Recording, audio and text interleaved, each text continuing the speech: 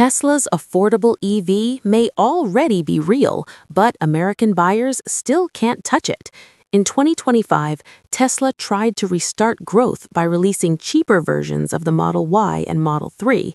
Yet, with prices still near $40,000, many consumers weren't convinced these were truly affordable cars. They were stripped-down versions, not a breakthrough. And that brings us back to the long-promised $25,000 Tesla, often rumored as the Model 2 or Model Q. For years, Elon Musk has hinted at it, denied cancellations, and promised it's still coming, just without a clear timeline.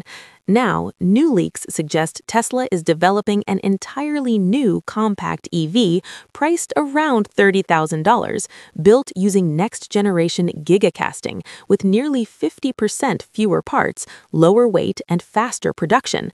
This wouldn't be a cheaper Model Y. It would be a small hatchback designed from the ground up for efficiency, urban driving, and scale. Despite the low price, it could offer 250 to 300 miles of range, fast charging, strong performance, and Tesla's advanced safety and software advantages, something most budget EVs still struggle to match. And the timing couldn't be more critical. Tesla's sales are slowing, competition is exploding, and markets like Europe and China are becoming brutally competitive. A truly affordable Tesla isn't just exciting, it's necessary. So the real question is this: can Tesla finally deliver the affordable EV people have waited years for?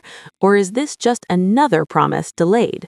Share your thoughts in the comments, and if you want the latest Tesla leaks, EV news, and future tech updates, don't forget to like, subscribe, and turn on notifications, because the next big Tesla update is coming very soon.